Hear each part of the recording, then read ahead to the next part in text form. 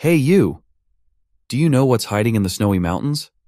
Hidden among the towering peaks of the Himalayas, a mysterious creature hides in the blizzards, the legendary Yeti.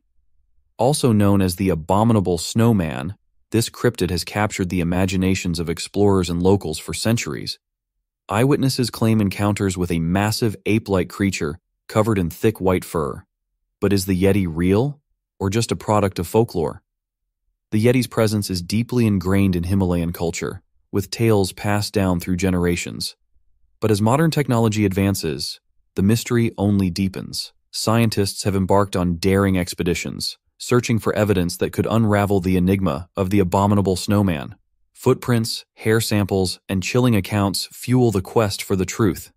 In 2014, a team from the University of Oxford analyzed 57 hair samples, allegedly from the Yeti, submitting 36 of them for DNA testing.